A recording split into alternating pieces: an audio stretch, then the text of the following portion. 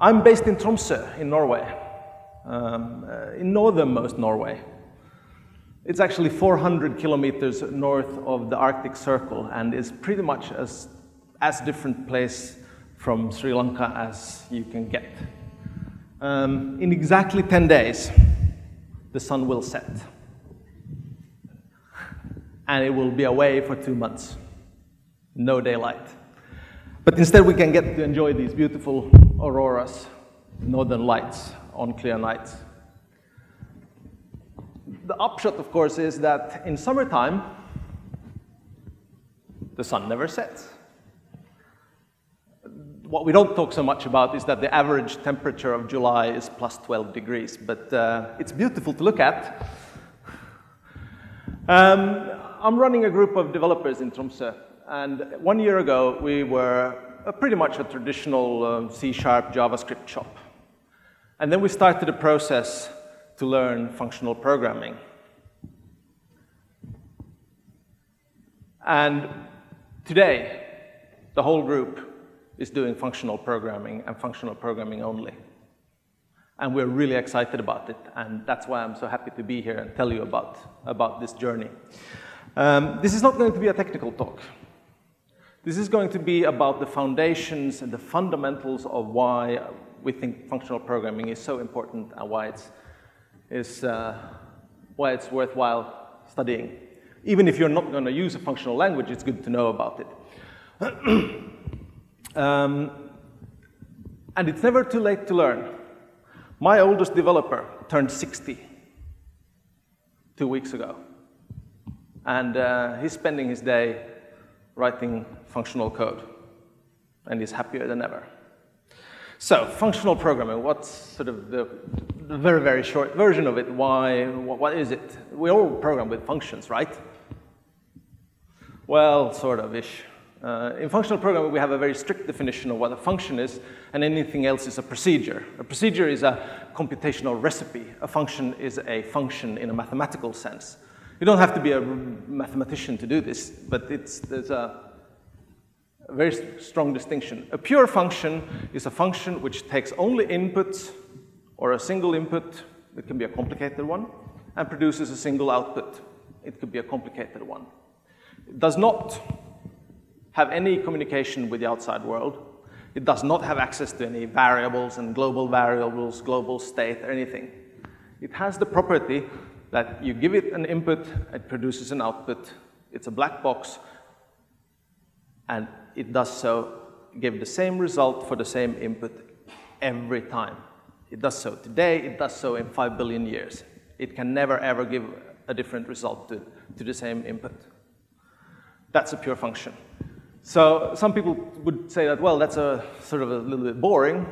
I say it's stable and consistent, and I like that in my programs. The other thing with functional programming is that functions are first class. And that means that we don't really make a distinction between functions and data. We can treat them just the same throughout the whole program. There's no difference between functions and data. And this is a bit mind-bending before you get used to it. And then we have higher order functions. That means functions which take functions as inputs and might return a new function. Because now we have suddenly code which can manipulate functions at runtime and produce new functions as we go along. And this is a very, very powerful technique. It takes some time to get used to, but once you get the hang of it, it's really great. And the last point I have here is immutable data. Because in order to be really strict about pure functions, you cannot have variables. So when you're doing really properly functional programming, you do not have any variables. You set the value, and it has that value for eternity. Now, this sounds like a horrible, horrible, horrible restriction, and you think, how can you, we have to have variables, we have to have it. We can't work otherwise. But it turns out that this is one of the most important aspects of functional programming.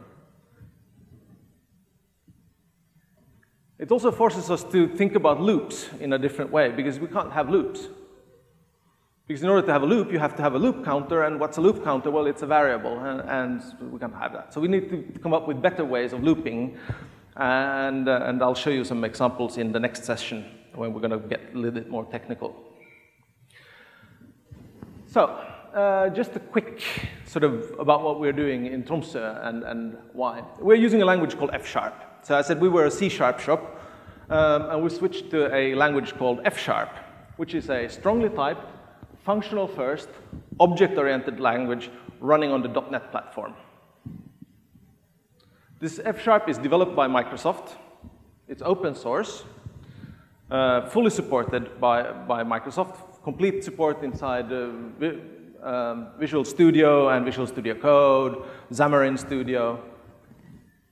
So it's very easy to use and start using. And the good thing about F# is that since it's on .NET, the users and the programmers, they don't have to learn a new set of libraries, a new environment, a new everything. It's all .NET. Anything in .NET they can use. Anything written in C# or VB.NET, they can use directly in F#.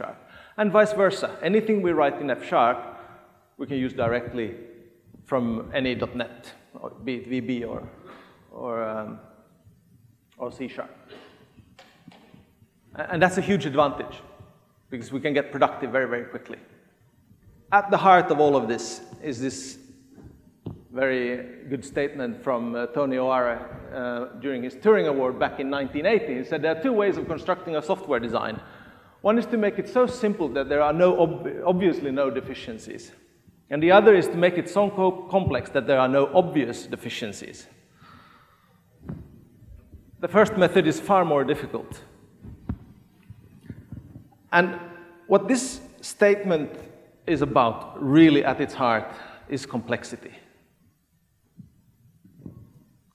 Writing software is complex. And now, when talking about complexity, we need to be very sure that we're not mixing sort of the two important aspects of it. First, we have complexity inherent to the problem. Inherent is Latin, and it means not your fault. And that's the problem specification. Doing quantum mechanics is hard. Really. And if you make a slightly improvement in the complexity of quantum mechanics, you improve the theory and make it easier and simpler, you're most likely to receive the Nobel Prize for it. And we want to write software. So that's maybe not where we should spend most of the sort of effort. The other part of complexity is what we call incidental complexity, incidental to the solution. Incidental is Latin and means your fault. It basically boils down to the languages we choose, the tools, even the hardware.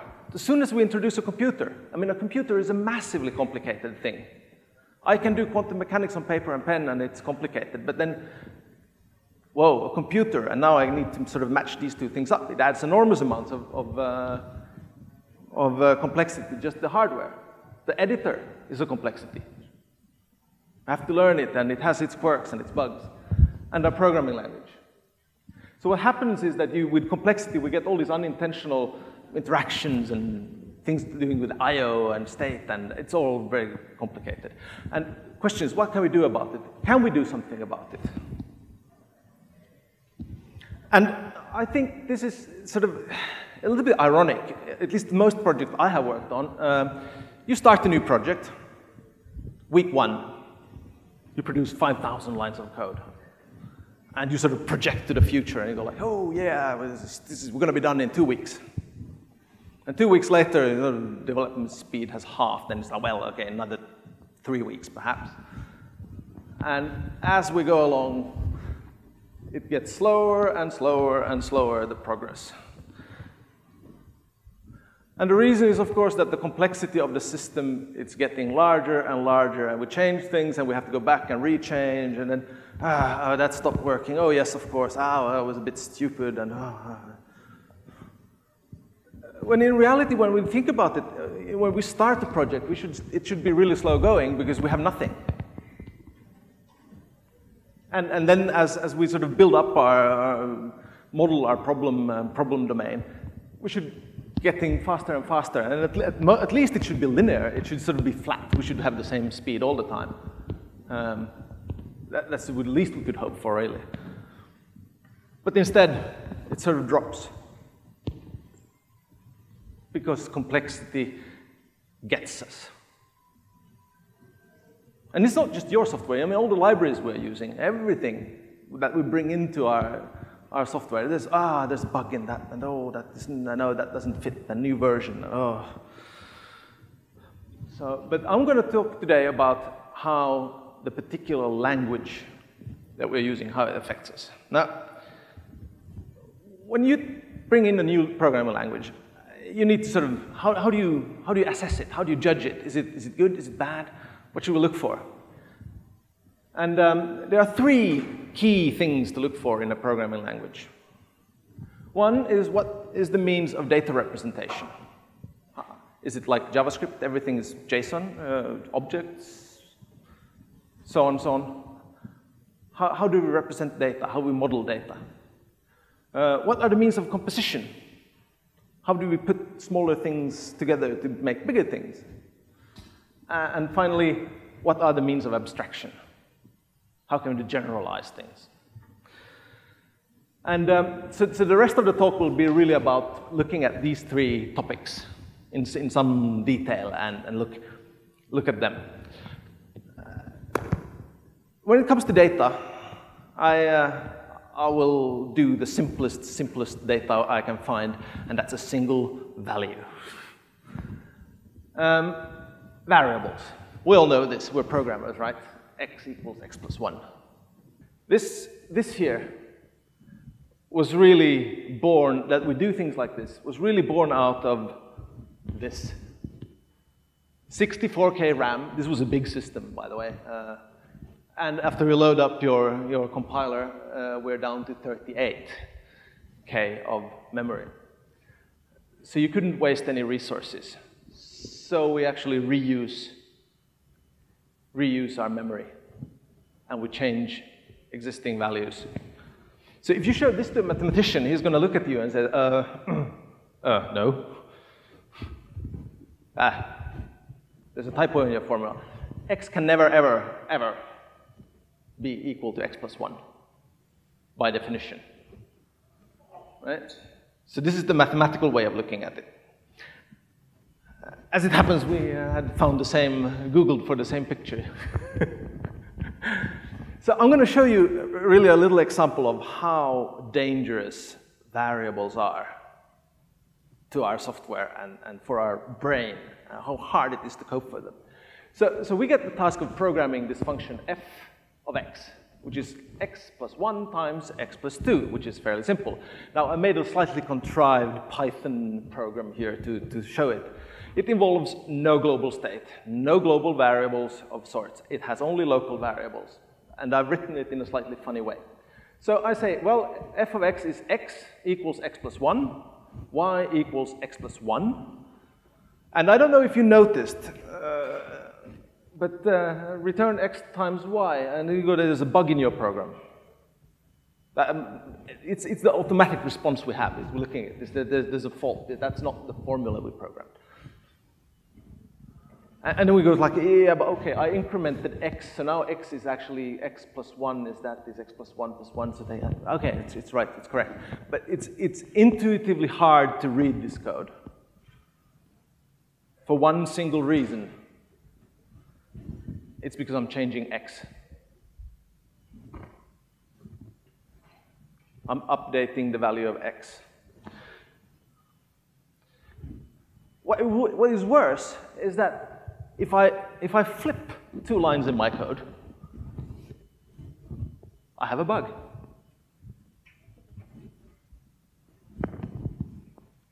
Because I have introduced a completely artificial time dependence into my code. Line 1 must happen before line 2. Otherwise, it's wrong. So now I have x plus 1 times x plus 1, and not x plus 1 times x plus 2. Oops.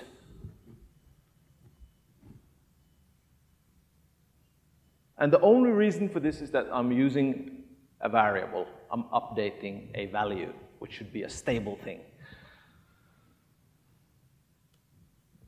So now if I sort of recast this into a more sensible form, I say, well, I can't change x. So I say a equals x plus 1, b equals a plus 1. And now you see, oh, now suddenly you see a, what was a? Oh, a was, and I can just put in the definition of that in there, and everything is nice. And I can flip the two lines, and it will be, in some language, it will be a compile time error. In Python, it would be a runtime error, and I would be in dire straits, but at least it would be an error.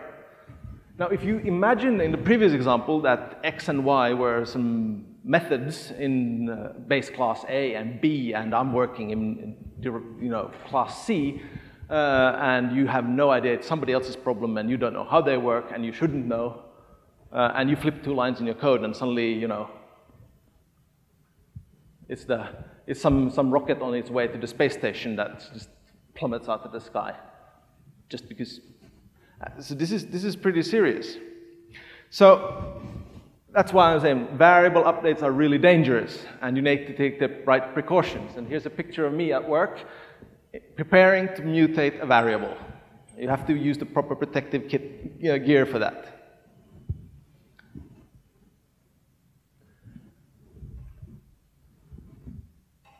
The other thing, apart from data, that we need to worry about is composition. Composition is building complexity from simple things. So you start with something really simple, you plug them together, you get something simple but slightly more complicated. And then go on and go on. And for functions, if you're a mathematician, you can say, well, f of g of x, they have their own notation, is identical to f little circle g of x, which we can just say is a function h of x. And we've all done it. You do this all the time. We've all written stuff like print cosine of exponent of -1. We constantly print something other than a value. We compose functions. And if you're an F# programmer, you can write this statement in this way. -1 forward pipe exp, forward pipe cos, forward pipe print. Which might look a little bit funny. How many of you are Linux users? Have used the shell? No? Not many? There's one guy? Two?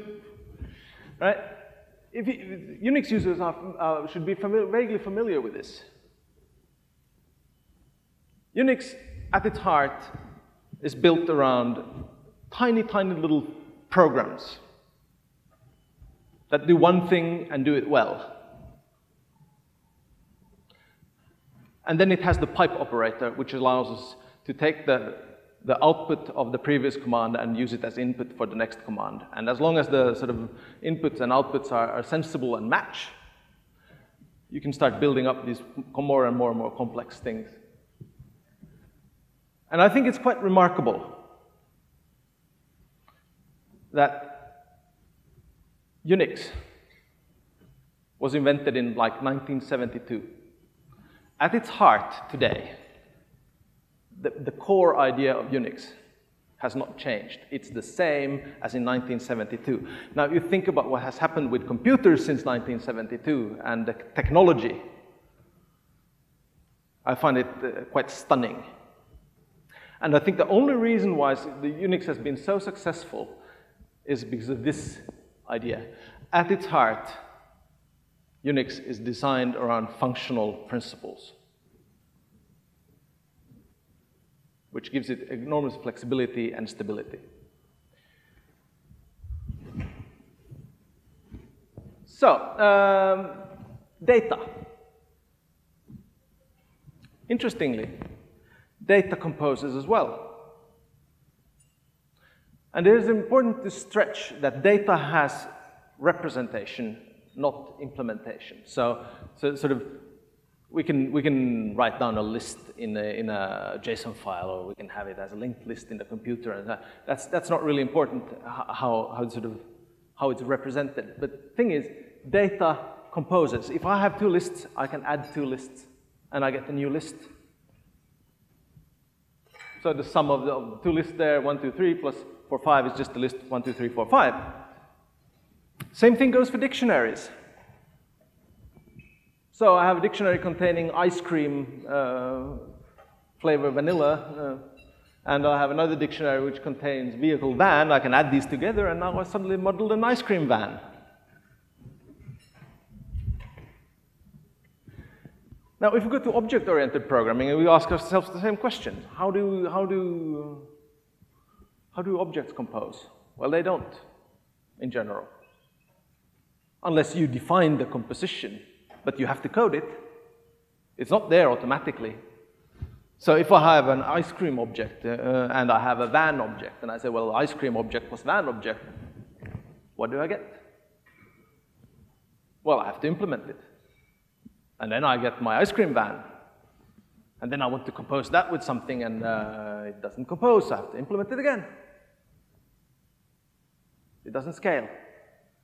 It's a lot of work, and it's a lot of code. I used to do a lot of C++ programming. Oh God, how tedious it was.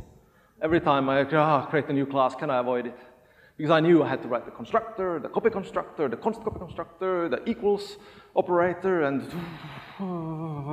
I ended up with 600 lines of code before I even got to the problem, every time.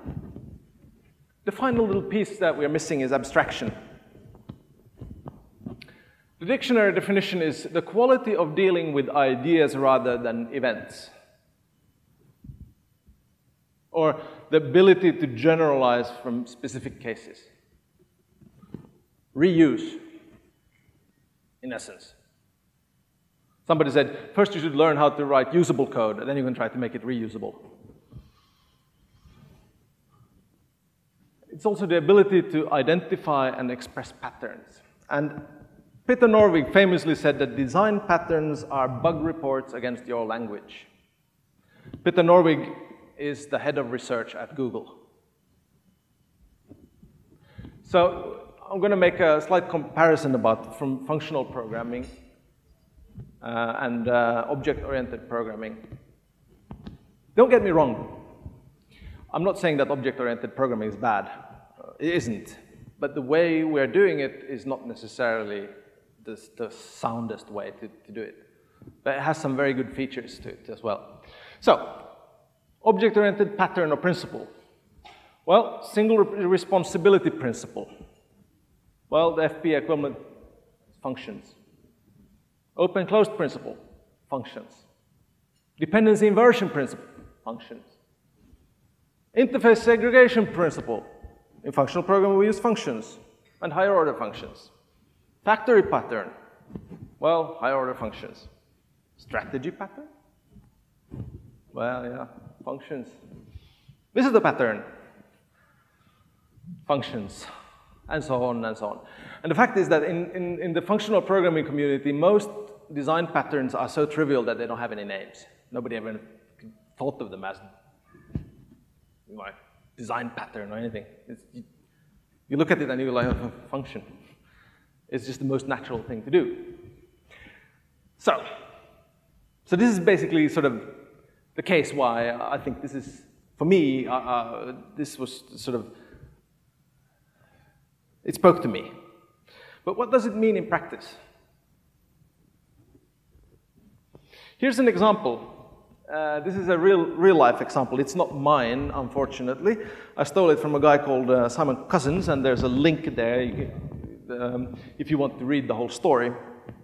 E.ON, big power company, German power company, they had a system which was very complicated. So the inherent complexity of it was large. It was a 500-page PDF specification of power company, blah, blah stuff that they need to monitor.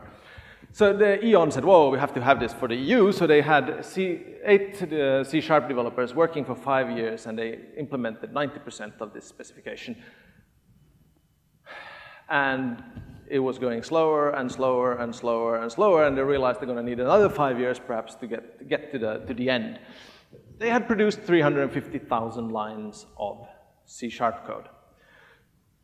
And they were in the dire straits. So some brave person in the company said, well, get this Simon guy. Take one from the guy from the original team. He didn't know any F#. These two guys sat down. They worked for 7 months, 2 developers, implemented 100% of the specification in 30,000 lines of code. Now, if he said, well, we want to be sort of fair, and then the number of useful code was 160,000, but then they were down to 16 when they removed the tests and they removed everything.